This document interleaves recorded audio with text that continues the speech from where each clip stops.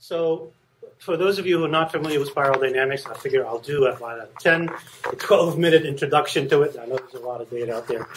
For those of you who are familiar with it, it's a nice refresher. What I've put up there are the characteristics of the framework that are really most relevant to what is going on today. Okay? The value systems framework, or the spiral dynamics framework, was initially envisioned, as Tom said, by a developmental psychologist by the name of Claire Graves. Claire Graves' associate, Dr. Don Beck, and his partner, Christopher Cowan, took it to the masses. They really took Graves' research, packaged it in ways people can understand it, not necessarily watered it down. It's still a very complex theory, but they made it more palpable and they brought it to the masses under the name of spiral dynamics. Many of you here have met Dr. Beck, have trained with him. Elsa and I have worked with Don for the last decade and a half or so. And here's the one sentence that describes the framework. The value systems framework is a hierarchically ordered, always open to change, set of values, morals, ethics, beliefs, and preferences that come together. I'm saying this as a one sentence. I need to put commas somewhere. That come together in the self-organizing principle to define an individual, a group, or a culture. Okay. So value systems emerge as a product of interactions between external conditions of existence, what we call life conditions in the model, and internal complex adaptive systems, the adaptive intelligence within us. This is essential for the functioning of the model. This is what makes it dynamic, in the sense that if you really want to know what your capacities for contributing to society, you go out and figure out what the problems in the world are, and it triggers the adaptive intelligence within you to go out and solve that problem. Emergence alternates between individualistic, self-expressive I systems. Have we heard that in this election? I alone can solve it. And communal, self-sacrificial we systems. Have we heard that? Stronger together. Okay? The two types of systems begin to integrate as emergence reaches the 7th level system. Okay? This is an important observation of the total framework. There are a total of 8 levels of existence. Dr. Graves' research reflected that the first 6 levels, there are 2 tiers in that system. Okay, the first system contains the first 6 levels, and Dr. Graves called that the values of subsistence. And the reason he called them that is, in his research, he observed that it didn't matter what level you were at, how far you have developed up the spiral in that first 6 levels, is that your values were resistant to integration with any other values in that framework. Meaning that if you were developed in the green system, that you have a tendency to look down at everyone else and laugh at them as, values of yesteryears that are outdated, outmoded, and you just don't have, or if you're in orange, you think that about everyone below you, but then you look up and you see green, and green is, a bunch of, people that you don't understand. So the values of that. So the first tier system is the values of subsistence, simply because if you're anywhere in those systems, the general idea is that you are resistant to integration. You begin to those values begin to integrate. You begin to see the values and the merits of every system on the first spiral once you enter the second tier of values. So in the 7th level system is when you begin to integrate, when you begin to get fuller picture of what life on this planet is all about. And you begin to see the value of the green system, you begin to see the value of the orange system. We will go over what these mean in a minute. But this is when you begin to see what the values that have emerged before you became a highly informed integral person. You would begin to see the values below you and the importance, what they have to contribute to life as we know it. Okay? Each value system has a healthy and unhealthy expression. It can exist in an open, arrested, or closed states. In spiral dynamics, we really don't use the shadow language as much. We refer to it more as an arrested or an open state. It's important to really understand this as we begin to discuss the whole issue with our migration to the right on the political spectrum. The Donald Trump supporters are nothing more than people who at one point lived in an open system, blue to orange level of existence, patriotic values of their past. As we moved forward with our progressive values, we sort of left them behind. They slowly became a part of an arrested system.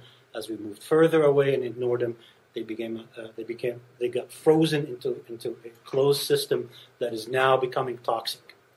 And now it's beginning to default to the red, excitement, egocentric kind of values that I don't care if Donald Trump throws every law out the door. We need to be heard. This is a simple way to look at what's happening through spiral dynamics. A person may not be equipped to move to a more complex system, even if life conditions demand it. He, she may stabilize at one or more system if life conditions are stable, or downshift to previous system if life conditions are under threat. People in Aleppo, Syria, are not sitting around outdoor cafes having philosophical discussions. They have defaulted all the way down to the very first level of existence, to what the caveman needs to do. Okay? They're hunkering in bomb shelters, drinking rainwater, and eating leaves to survive. Okay? So if life conditions warrant it, like what's happening now, we're really under a lot of stress because of this election, and we're downshifting from wherever we are. We're becoming very temperamental. We think that Donald Trump is not going to be elected, and we might be in for a huge shock if we overlook some of the same things that the British overlooked on why he's being elected. We'll take a look at that in a minute. Okay? A person or a culture cannot skip the development stage. The ones who do run the risk of oversimplifying the importance of this stage or stages to the overall health of the individual or the entity. A 21-year-old individual going to the Integral Institute in San Francisco cannot say, I was born in the integral values of the seventh level system. You simply have not had enough years on this planet to experience every possible system under you. You have to go through purple, experience what it's like to be a part of a tribe. You have to go through red, get your ass kicked in high school.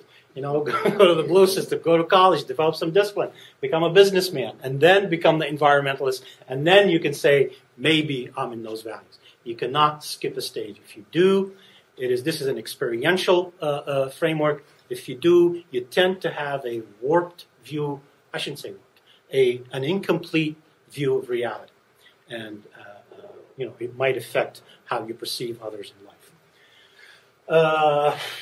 People, groups, and cultures exhibit more than one value system, but will have a main center of gravity in one or two or more systems, placing all other systems at the service of their own center of gravity.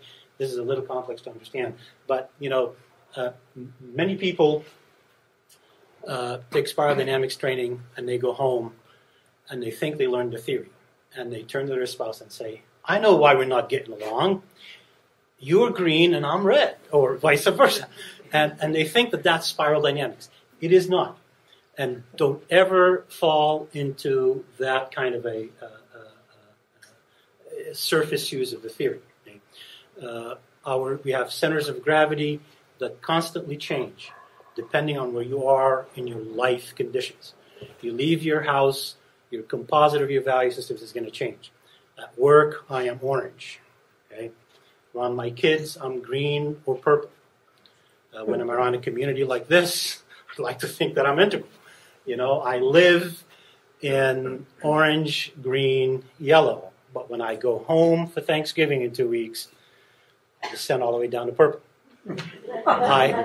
Don't laugh at it. You need to spend time there in order for your spiral of values to be healthy. Okay?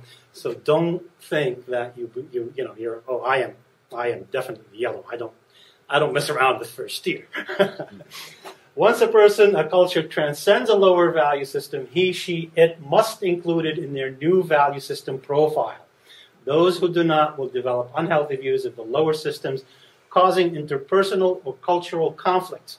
If there is an important characteristic on that slide that pertains to what is going on in politics today, it is that the progressive values have left the blue-collar working class behind. This is a transcend and include framework, not transcend and ignore. The primary problem that have caused the Trump supporters to be as determined or as vicious, whatever word you want to use, is because our progressive values have said, hey, your values are of yesteryear. Life moves forward. And because we have no mechanisms to have that inclusionary, system that will make sure these people come along with us, they turn to an arrested and closed system and begin to downshift in their values. Okay? And those are the characteristics. There's 1,000 of these, but I sort of spend a couple hours putting these together, try to frame what we were talking about tonight. And here are the 8 levels of existence and a brief description of each. These are systems that are historic and contemporary. These are systems that are within us, within cultures. The first level is a survival sense. These are the values of the caveman. They're also the values of a newborn child, entirely dependent on the parent. Okay, survival values in a historic sense. You live automatically, much like the animals out there. Your primary purpose in life is to reproduce, stay alive, sharpen your innate senses. You solve the problems of existence at the first level. You develop better tools to kill the beast or harvest the land or plant better crops, and you automatically create the problems of existence in the tribal order. You suddenly feel the urge that you need the safety of a tribe in order for you to sustain life after you solve your problem of existence in the first level. The tribal order is that of family bonds and kinship. Your primary goal is to seek safety and harmony in a daunting world. These things are alive today. There are many small businesses that operate on tribal values. They tend to close themselves out from the rest of the world, and that's why you see so many small businesses that don't succeed. They're very protective of their tribal culture without being aware of other dynamics going on around them. Dominate and control others. Okay? And then as you pillage the entire world, everybody lays bloody and tired, and you come face to face with your own mortality. And that is when you exit that stage. You go up to the 4th level system, the blue level of existence, and that is the absolute order. In culture, absolute order, the 4th level of values, is extremely important as a foundational stone for nations. This is the shift from believing in the power of the egocentric, usually male in the 3rd level, to the power being vested in the institutions of the culture. Huge shift. Much of the emerging world is here between those two systems. We are lucky. Us, Western Europe, Japan, some countries are very lucky that our institutions have taken hold and that we don't default to civil war and killing each other. Okay? Much of the world is in transition between those two value systems. It is the values of the one true way. It's the saintly existence. Postpone your gratification for reward later.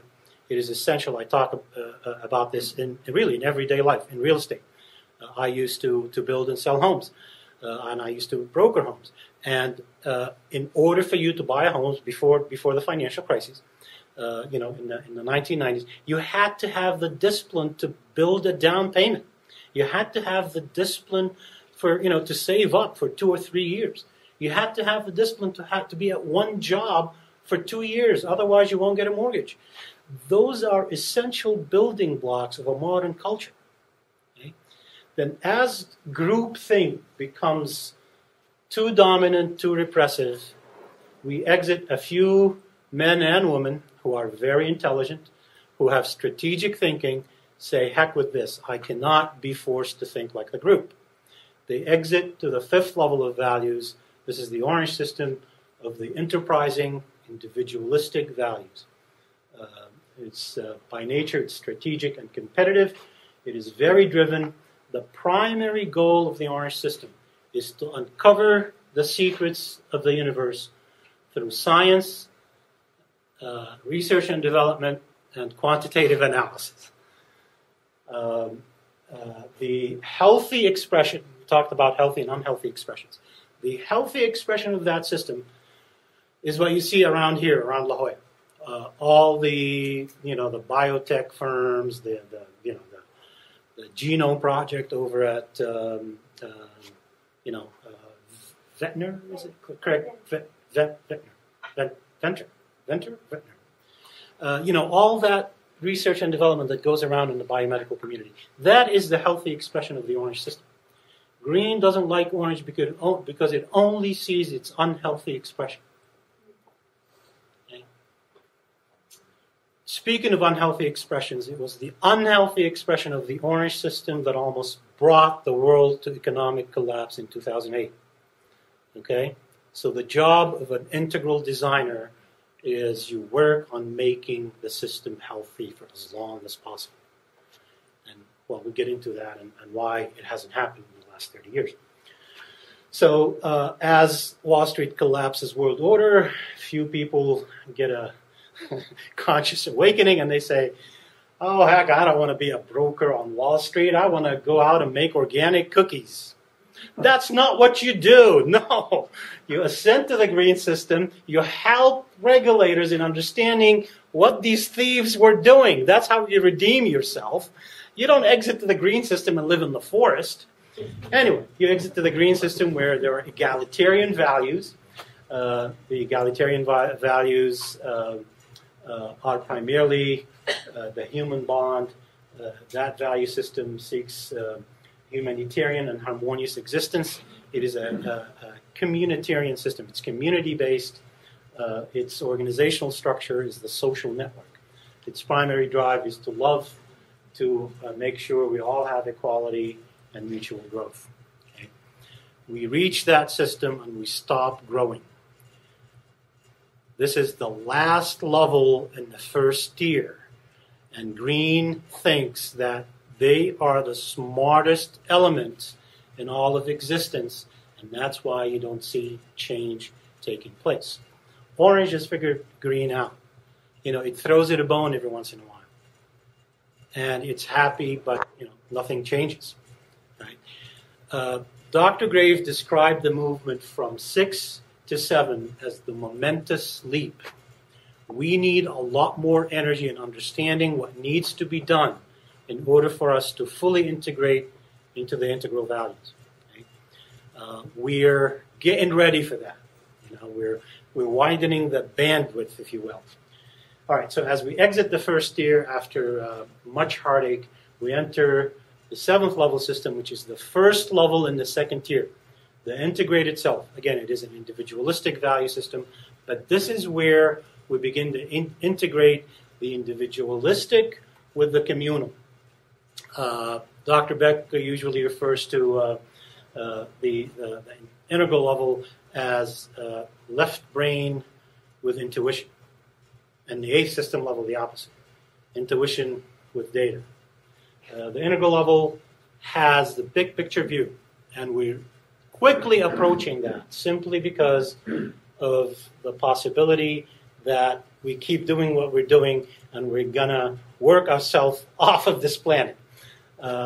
Climate change is forcing our ascendance up to the 7th value system in ways like we've never seen it before. Addressing climate change could only happen from the 7th level system. You have to be able to get China, which is transitioning from blue to orange, to agree to see that if they don't stop the ways they do their manufacturing, if they don't stop the rate of the growth that they're growing at, we're not going to be able to see a future. Similarly, the Europeans are there. They're at the green system. We're in orange. We're beginning to see that. If there's a legacy to be left for President Obama, it is him having those negotiation skills to really bring everybody to the table who wasn't going to come to the table to sign the Paris Accord on reducing the carbon footprint by 2050. So we're quickly ascending to the integrated level of values where we look at everything else below us and say, I can't believe we've been that stupid the last 500 years. Here's how we do solutions. Dr. Graves discovered in his research that people in the seventh level system make decisions twice as efficiently as the entire first year put together. And it uses less than half of the resources it does. Why? Because it has no ego attachment to any specific either money-making endeavor in orange or being stuck to a position of hierarchy in blue, or too much of a tree hugger in green. It just cuts through that noise and says, this is what needs to be done. We're looking at the survival of the planet. Okay? There's a concept that Dr. Graves and Don supported for a while that says as you enter every tier, that first level of every tier has to do with survival. Level 1 is the survival of the individual. Level 7 is the survival of our planet. We have to put in place the mechanisms that are going to help us save our planet. And once the mechanisms are in place, we hand the whole thing over on a silver platter or a turquoise platter to the 8th level system, the system of global order, where again the right brain meshes perfectly with the right brain, with the right brain with the left brain. So it's holistic and intuitive. It is the meshing of mind and spirit. It deals with saving our global commons. It is interconnected, interdependent. Its primary goal is the thrivability of all ecosystems on the planet with finite resources. That is becoming more and more clear, that this is the only planet that we have. And so what do we do for global management? So as the 7th level system begins to align the behaviors of the first tier, the 8th level system is sort of like the final state where it begins to regenerate what the damage that we have caused to our planet over the last 500 or 600 years. And this is a brief introduction to 40 years worth of research.